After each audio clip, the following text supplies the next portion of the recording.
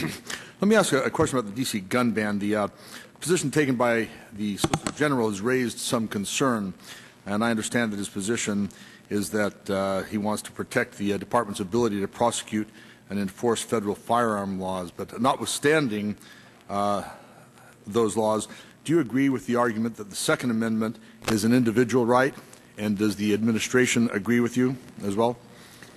I think, obviously, as you know, the case is up for decision by the Supreme Court, so I'm kind of limited in what I can say. The Department's position, as outlined in its brief, is that, as I believe, that the Second Amendment is a personal right, and I understand that to be the administration's position.